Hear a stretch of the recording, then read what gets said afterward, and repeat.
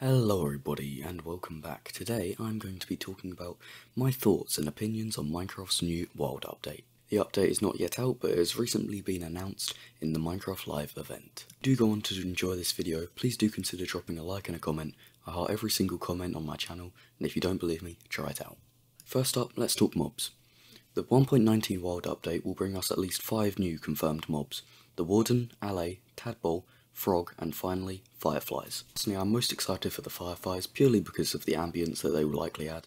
The Allay wasn't what I voted for in the event, however I think it will be a pretty cool addition and will be quite useful for many projects. In my opinion, I think the Frog should be renamed to the Toad just because I think it's a more fitting for the swampy environment of which it seems it will spawn. Tadpoles look pretty cool from what we've seen so far, although unless there's something like frog spawn introduced, then I'm not sure how useful these will be as they're likely just going to grow up into toads. Next up, let's talk about everything else.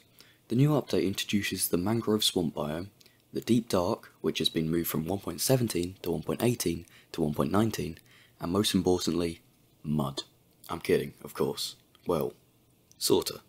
The mud block isn't the most exciting thing to be added in this update, however it is going to bring us cheap, better looking dirt shacks by using mud bricks. It also has a point of speculation that Cubfan has mentioned.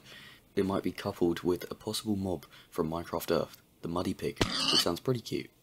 I know next to nothing about the Deep Dark as it has been what's interested me least out of all the announcements, but 1.19 now will be adding the Deep Dark cities, which is cool, I guess. Mangrove swamps are also pretty meh. They add a lot of cool things like the toads and a new wood block, but the biome itself isn't very interesting aside from it adding some new features. Other things spotted in concept art were mushrooms growing up trees and the birch biome getting some small branches on the trees and also fallen trees. Fallen trees aren't particularly new to me as I used to play on Bedrock, which does have them already, but I think tree mushrooms may be really nice to decorate the biome a bit. Also in the images shown were boats with chests, which you will just know that Dream's going to do some things with, and also there might be some new flowers, which is nice for building, I guess. So that was my opinions and thoughts on the new World Update. If I missed anything, then do be sure to leave a comment below and I'll reply with my thoughts on that too. Thank you for watching, RIP to the Copper Golem, and goodbye.